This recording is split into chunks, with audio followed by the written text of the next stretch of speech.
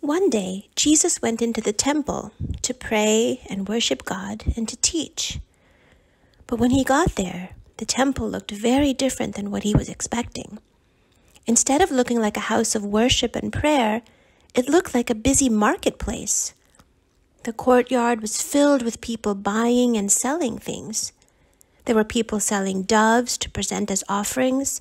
There were people exchanging Roman coins for Jewish coins that could be used in the temple.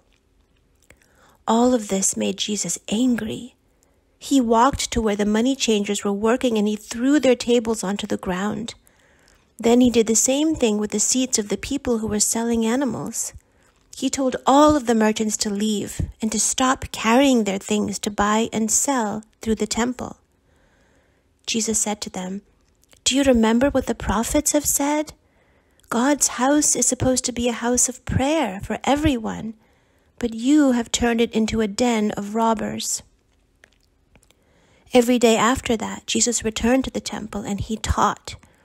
Many people came to hear him and listened carefully to every word he said about God. But some of the temple leaders were very unhappy about this. They didn't like what Jesus was teaching, and they were afraid of how popular he was with the crowds.